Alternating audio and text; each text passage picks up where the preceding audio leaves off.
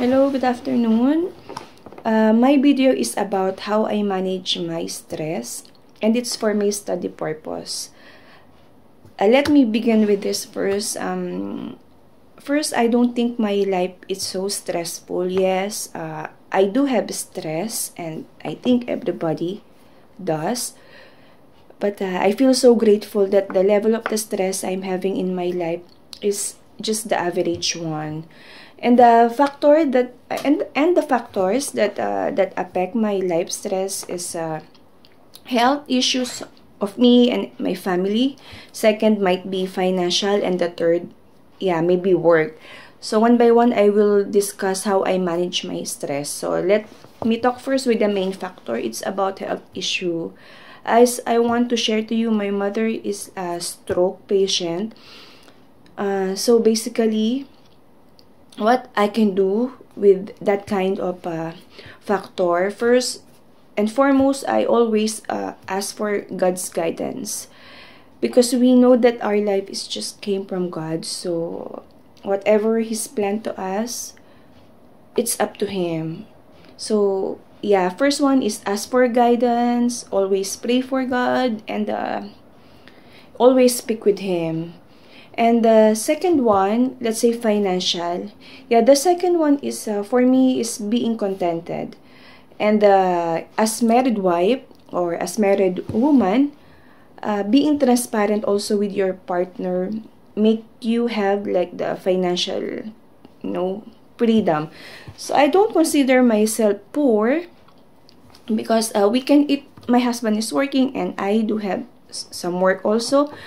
And we can eat 3 times a day, or sometimes, of course, more than we can have snacks, or we can buy ice cream if we need. So I don't complain that we are poor, but we are not rich also, because we don't have savings. We have debt also. We borrow some money with interest, but I don't complain for that. So because if you always put in your mind that I want money, money, money, so it will give you stress. So try to be contented.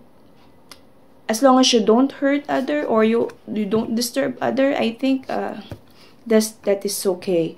The third one is work. The thing I do to manage my stress at work. So if you are working, your everyday routine is the same. So work, work, work. Let's say on weekend you are not working Saturday and Sunday, but it's your time to do house chore. So if I am so stressed in the work, the best thing I can do is ask for or request for 1 or 2 days off. At that day, during my off, I can walk or jog outside, eat in the restaurant, eating the food that I like. And as always, I ask my husband to accompany me to have a jogging, exercise, or whatever. So it's so helpful for me. So the next day I enter my work, I think, yeah, it's not 100% that I am stress-free, but it's a big help. And the number 5, I always read, or not always, if I'm stressed, I read some books regarding personality development.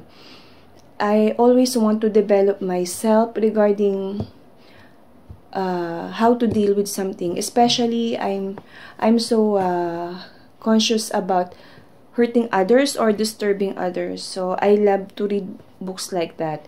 Yeah, I'm not, maybe most of the people will tell that I'm not too friendly, but my main goal is I don't want to hurt somebody's feeling. I try, yeah, maybe I hurt, but I try not to, or to listen, and I don't want to disturb others or done harm to them. So yeah, I want to read that kind of book, and also some personality book and the church book. And yeah, that's it.